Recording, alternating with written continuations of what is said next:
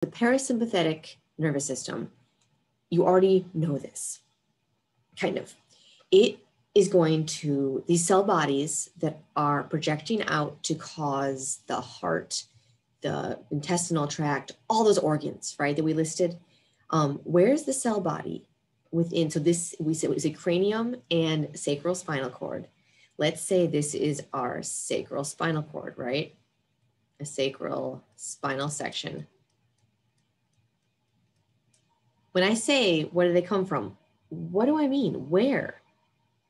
I mean the lateral horn. There is going to be a cell body in the lateral horn of the spinal cord that is going to go which way? Well, it can't go out that way. Nope, nope. It's going to go out the ventral horn, ventral root, travel through the spinal nerve, and then to the target organ. There's a long preganglionic neuron. And then very near our heart, we're going to have a synapse.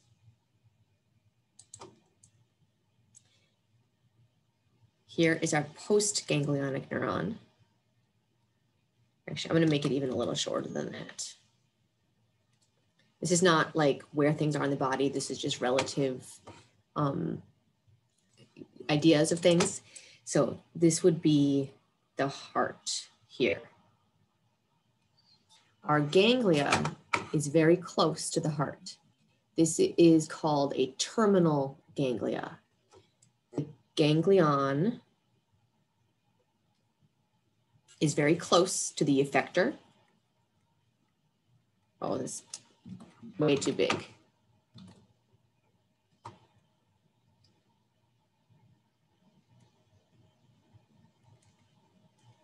The other term for this is going to be intramural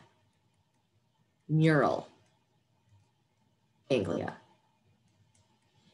That's when it is pretty much inside the target organ is what that refers to, intramural.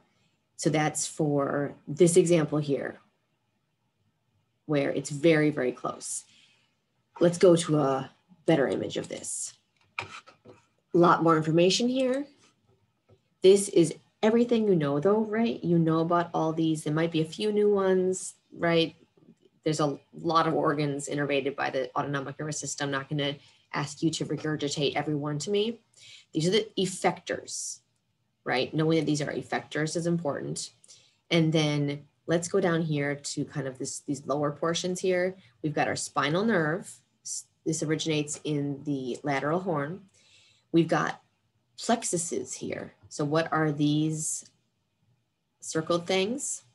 Plexuses. This is where that braiding occurs between different spinal nerves. These plexuses are fairly distal. And then we've got the continuing of the autonomic nerve fibers to the organ. Okay, so here, let's look at this. You can hardly even see the ganglia in there. There's a ganglia. There's a ganglia. This black thing here, let me actually make that black. That is our post-ganglionic neuron.